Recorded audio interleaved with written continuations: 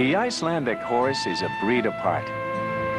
Known for its intelligence and wonderful temperament, it's the product of 1,000 years of breeding in isolation. It's riding this horse that excites passion, particularly in the unique gaits it still preserves.